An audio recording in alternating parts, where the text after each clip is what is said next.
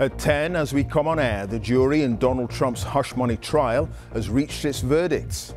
The former president is accused of falsifying business records to cover up a payment to a porn star. Welcome to World News America and our breaking news. A reminder, this is an historic trial. The first time in history that a former or current U.S. president is facing a criminal trial. Over the past 6 weeks, we have been watching this trial unfolding. Our correspondent, Nada Tawfik, has been following all of the twists and turns of the last 6 weeks of this trial. And I think we can go to her now to speak to her about what's happening. Nada, just bring us up to date, this flurry of activity the last 10, 20 minutes.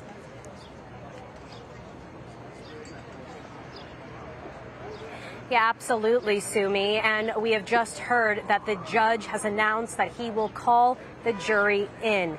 So we are just moments away from the jury four-person, reading out whether they have found Donald Trump guilty or not guilty on the 34 counts that he faces of falsifying business records in the first degree, a felony. And Sumi, then the other jurors will have to agree on the findings of those counts. Sumi, I can just tell you, Donald Trump has been found guilty on count 1. Donald Trump, the first former president to be convicted in a criminal trial. This is a historic moment. This is a monumentous moment in U.S. politics, a defining one. Donald Trump continuing to shatter the norms of the nation's highest office. Donald Trump found guilty on count 1, Sumi. We are going through the rest of those counts, but already this is absolutely historic.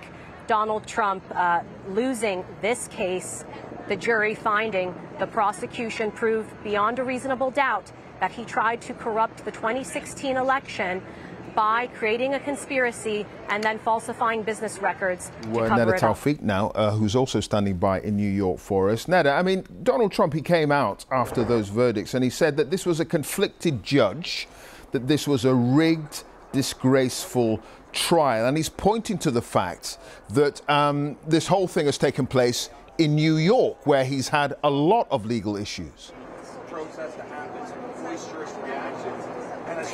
Yeah, well, Clive, that has certainly been Donald Trump's talking point from the beginning, going as far as to say that this case was directed out of Joe Biden's Department of Justice, which is just simply untrue. Donald Trump has been found guilty on multiple counts. We'll bring you all the reaction to this historic moment.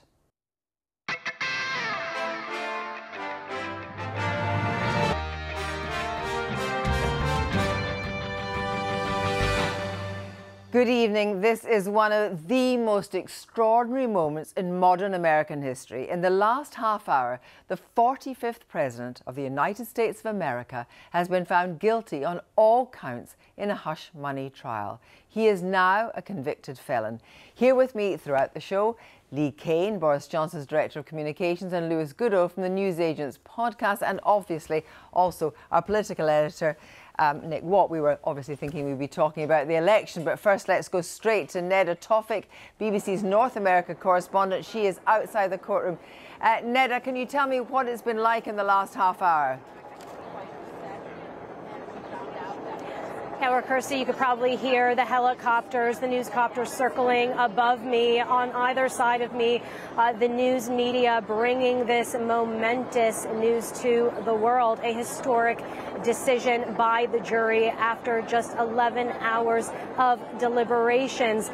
Donald Trump was sat in the courtroom and was sat straight, looking forward, staring forward, quietly, calmly, as the jury read out that he was guilty on all 34 counts. And Donald Trump embraced